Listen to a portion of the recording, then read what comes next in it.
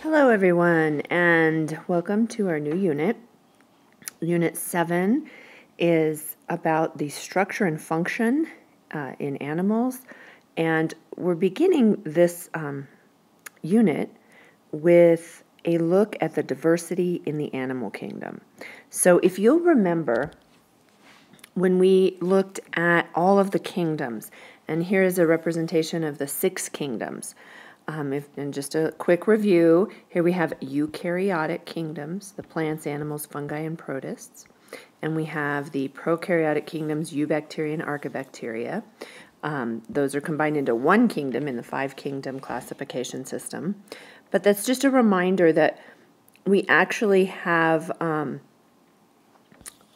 all life represented here in classification, and we're going to focus in on one particular kingdom, and that is the animal kingdom. So let's take a look at that. Now, just another reminder, the levels of classification were kingdom, phylum, class, order, family, genus, species. We're going to start at the top. We're going to look in the animal kingdom, and we're going to look at all of the different phyla. That's plural for phylum. And these are all of the different phyla in the animal kingdom. And we're going to look at what kinds of organisms occupy each of those different phyla. So these sound a little strange. They are Latin, but we're going to look at every single one of them. If you'll notice, if we start over at this side, we're going to first differentiate between organisms that have true tissues and those that do not have true tissues. Those would be the sponges. All these others have true tissues. Then we're going to look at different kinds of symmetry, and organisms are divided into those that have radial symmetry and bilateral symmetry.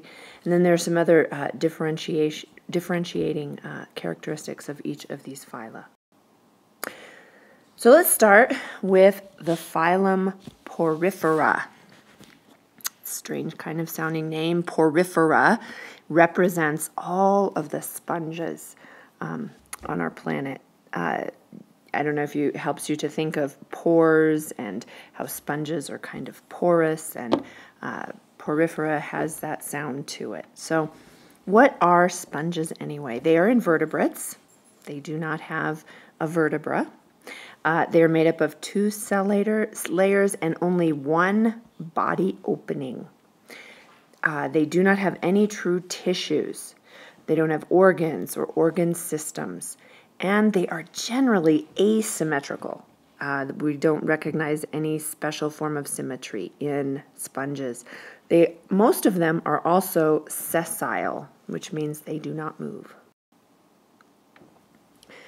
Next phylum we're going to look at is the phylum Cnidaria. The C is silent on there. It starts with a C, but it's pronounced Cnidaria. What is that? You may or may not have heard that word before. They are also invertebrates, and they are made up of 2 cell layers, and they have 1 body opening. They are organized more so than the Porifera, the sponges. They have tissues with different functions. And if you look at these pictures down here, you are definitely going to start recognizing some of these organisms. Their name actually comes from the stinging cells that are contained in the organisms themselves. They have nematocysts. They're stinging. They sting their prey. They use those to capture food. They also have radial symmetry. And let's take a look at types of symmetry in case you have forgotten. There are, asymmetry that we discussed with the sponges, but there are 2 kinds of symmetry: bilateral symmetry and radial symmetry. Bilateral symmetry is the kind of symmetry wherein you can divide an organism or an object in 2 and have a right and a left side. Radial symmetry, on the other hand, is the kind of symmetry that the organism can be divided along multiple different planes, not just one, through the central axis, and be divided into halves. So if you look at the top of this organism right here, you can see that there would be more than one way to divide it in half and have equal mirror images from each other. And Cnidaria all have this special radial symmetry. Examples of organisms are hydra, jellyfish, different kinds of coral, sea anemones, and those are pictures of those organisms. So the next phylum we're going to look at is Platyhelminthes. It's a big word, but the phylum Platyhelminthes refers to all flatworms of the world. They are invertebrates. They have flattened solid bodies and no body cavities. There is only one body opening for food to enter and for waste to exit. They do have bilateral symmetry, which we just discussed. They can be divided along only one plane to form right and left halves that are mirror images of each other. And you can see that there would be the plane that these planarians could be divided right here or here. That gives them bilateral symmetry. So here are some examples. We have a couple of different parasitic organisms, a fluke and a tapeworm. And then here are some planarians that are not parasitic, they're free-living. Phylum Nematoda. We're going to look at nematodes now. Nematodes are roundworms. Nematodes are invertebrates with a tube-like digestive system. They have two body openings, which is a serious improvement from just one. They also have what is called a pseudocoelom. We're going to talk about that in just a minute. They are bilaterally symmetrical. Here are a few examples. We have a couple of parasites and a free-living nematode. What is this pseudocoelom? It is a type of body cavity, and we're going to take a look real quick here at different types of body cavities and what they have to do with classification. They actually have a lot to do with how an organism interacts with its environment, its ability to be mobile, and how large the organism can grow as well. First, let's look at acoelomates. So flatworms, those were acoelomates. They have no body cavity. The food and water that they ingest, that they digest, it actually simply travels through their solid body by the process of diffusion. Remember that word. So that's what we call an acoelomate. Pseudocoelomates, which are these nematodes right here, roundworms, they have a fluid-filled body cavity that is partly lined with mesoderm. The pseudocoelom in these organisms' body provides support for the attachment of muscles, and it allows the organism to be more efficient in their movement. A coelomate, we have not yet looked at any coelomates, but the next organisms we look at will be coelomates. Earthworms are an example of those. They have a body cavity that is surrounded by mesoderm and in which internal organs are suspended. The coelom acts as a watery skeleton against which muscles can work. So you can see there's a huge difference between organisms based on their type of body cavity that they possess. Let's look at the phylum Annelida. Annelids are just segmented worms. And they're very special. They're invertebrates with segmented cylindrical bodies. And what's interesting about these segments is that each one has its own muscles, and groups of these segments have different functions, such as digestion or reproduction. Annelids have two body openings, so that is the same as the roundworms, and they are also coelomates. They have a coelom. They are bilaterally symmetric. Here are a few examples. Earthworms, leeches, bristleworms are also some other examples. Phylum Mollusca. Mollusks are invertebrates with a muscular foot for movement and what we call a mantle. It's a membrane that surrounds their internal organs. Shelled mollusks have a mantle that secretes their shell. Mollusks have a digestive tract with 2 openings, and they are also coelomates, and they are bilaterally symmetrical. You can see that by these examples. Look at the little snail here is obviously bilaterally symmetrical. We have a slug, clams, squid, octopi, or mollusks as well. There are basically 3 classes of mollusks. There are gastropods, which have either no shell, like the slug, or just 1 shell, like the snail. There are bivalves that have 2 hinged shells, like these clams. And then there are cephalopods. They don't have shells. They have instead muscular tentacles, and they can swim by jet propulsion. These are cephalopods here. Phylum Arthropoda. This is an exciting phylum. It is incredibly diverse, very large. If you've ever been to the butterfly pavilion, they have a very large collection of different arthropods that you can go and visit and look at and observe. 2 out of 3 animals on Earth are arthropods. It's a lot of arthropods. There are just a lot of these organisms. They're invertebrates. They have a tough outer covering called an exoskeleton that protects and supports their soft internal tissues and organs. They also have jointed appendages.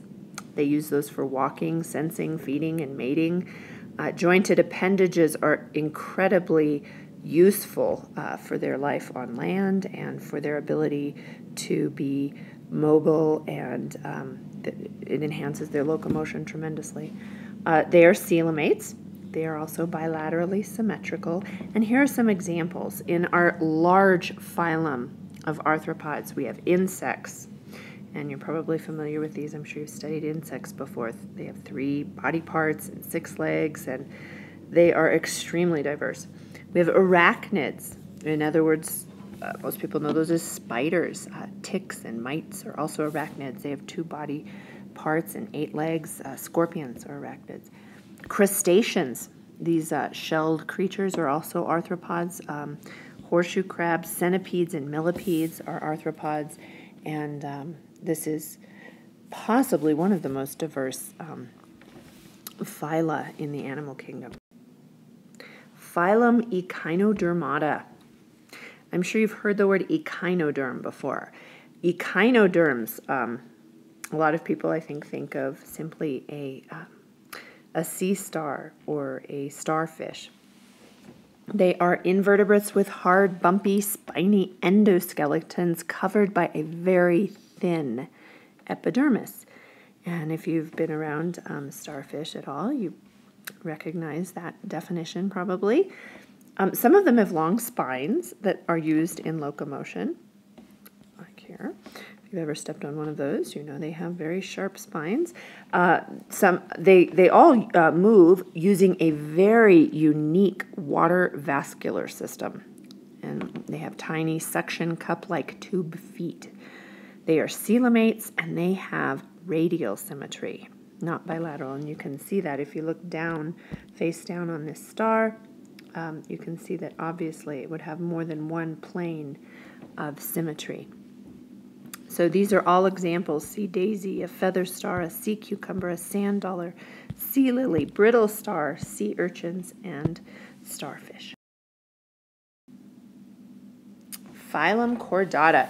Here is our last phylum in the animal kingdom, and this is a really interesting one.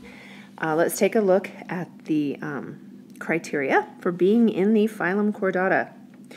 At one stage in the organism's life cycle, these chordates will have a notochord, which is a long, semi-rigid, rod-like structure along the dorsal side. It's dorsal would be the back, as opposed to ventral, which would be the front, the front of the organism. At one stage in the life cycle, chordates will also have a dorsal hollow nerve cord. It's the fluid-filled canal lying above the notochord.